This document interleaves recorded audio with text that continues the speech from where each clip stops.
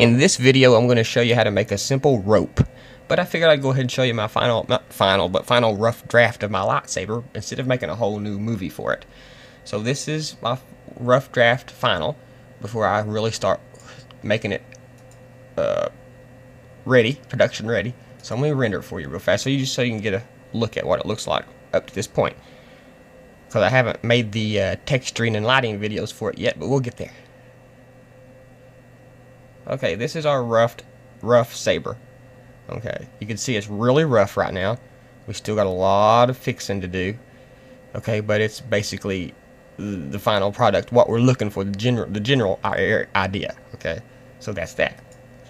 Also, I'm doing a lightsaber collection. I'm also working on the Count Dooku saber, which is right here. Little bit more involved than the others, but as you can see, it's coming along quite nicely. I've got my little lip here, and now I got to put the thing on it that comes out, but that's not going to be a problem. So let's get started. Let's see if I can find it here. Let's get started. Let's see, go over here and type new scene. This will totally get you a new scene. Okay, and I got my center oriented on the y-axis. So now I'm going to start. So let's go to our top view, and I'm going to I'm going to click a cylinder, and I want to give it 12 sides, and I'm going to give it 70 segments because it needs a lot of segments because we're doing a rope. Okay, so I'm going to go in here and pull this out like this,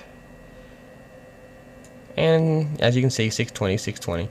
Let's go back to perspective, and let's pull this way up like that.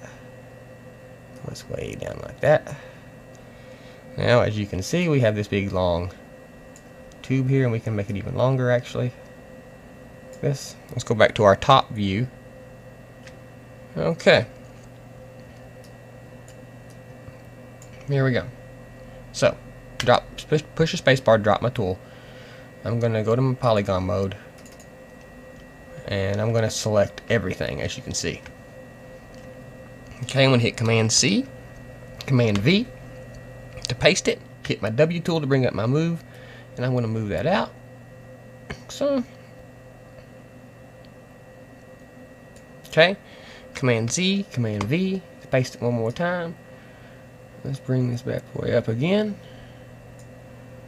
Spacebar drops the tool. Now, I'm going to select all of them here, you can see. So I'm going to hold my shift key and double click them. Now I have all of them selected. Let's go back to top, Command C, Command V to paste it, and now let's hit the E key for rotation, and let's rotate it like this. Okay, spacebar drops the tool, Command C, Command V to paste it again, E key to rotate one more time. Now we have this. Spacebar drops the tool. Let's go back to our perspective view. Spacebar to deselect click to deselect everything after dropping the tool. Now, as you can see, what we got here. Okay, let's go back to our top view. Now it's a simple matter of using the right tool. Go to deform, twist, and you pretty much got it from here. Just twist it up like this. Let's go back to perspective. Let's twist this bad boy around some more. What do we have here? We have the shapings of a rope forming. Ain't that something? Okay, now we got a rope. And you know, if you wanted to, you could actually there's polygons here. Select the whole thing, which it isn't right now. I'm gonna have to go in and select it by holding the shift key and just double clicking on each individual strand, and that will select everything. If you want to go back to top view, you can do the exact same thing as you did before. Command C, Command V, W. This depends on what kind of rope you need and the thickness of it and all that. See, now we got 3. Now we'd have to go back to perspective, dolly around, and go through the process of selecting all these.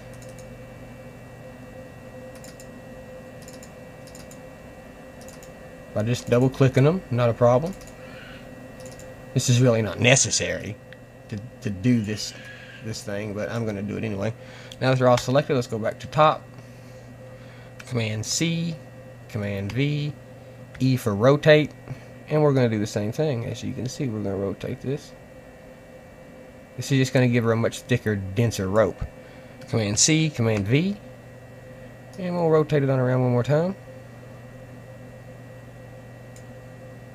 Okay, let's go back to our perspective view.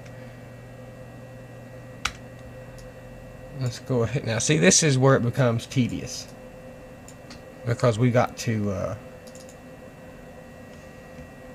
select all these, and it gets hard to see which ones need selected and which ones don't. And there are better ways of doing this. It's not the best way, but for what we're doing, it keeps it simple, straightforward, and people can get it. And that's all I'm worried about, is people getting it. Not if it's the quickest way, not if it's the best way or the most efficient way, but if people can actually get it. And they can go through and find more efficient and fast workflows on their own once they get it. But getting it is what matters to me. Okay, now we got them all selected. Again, we're going to go to our twist tool. And we can twist these up like this.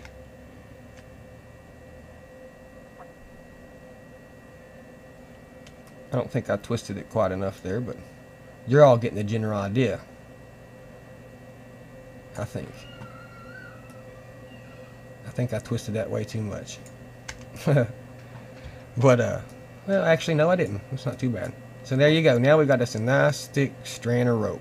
You might want to go in and bring these together, too. Be more careful when you're making them, because you don't want gaps. Okay?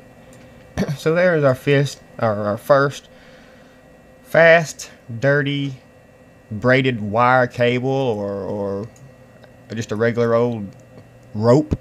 You know, it don't have. You could have just used the one and just made it bigger. You could have just used the one like we made originally and just made it bigger. But I went ahead and made copies of it and just made it more thick. So there's just several ways of doing this. If it was up to me, I'd have probably just left the middle one and not put the things around it. But I just wanted to give you all options. So thanks for watching, guys.